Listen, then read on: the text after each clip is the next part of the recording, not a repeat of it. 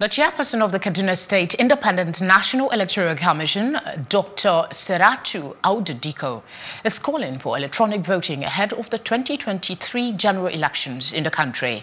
Dr. Audu-Dikko made this call at a one-day workshop for local government council chairmen and councillors, saying electronic voting will end the menace of election malpractice and violence and ensure future polls are credible. A group of political parties, I think about 50-something of them, have come out to say we should go electronic.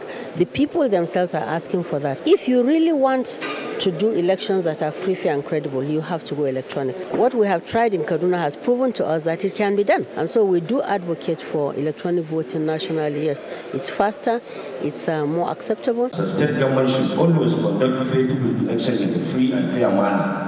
This will see the emergence of credibly elected leaders at the local government levels. Local government, being closest to the people, is expected to deliver its mandate by providing the necessary dividend of democracy. I would like to assure you of the continued support and cooperation of the Ministry towards ensuring an efficient and effective local government administration.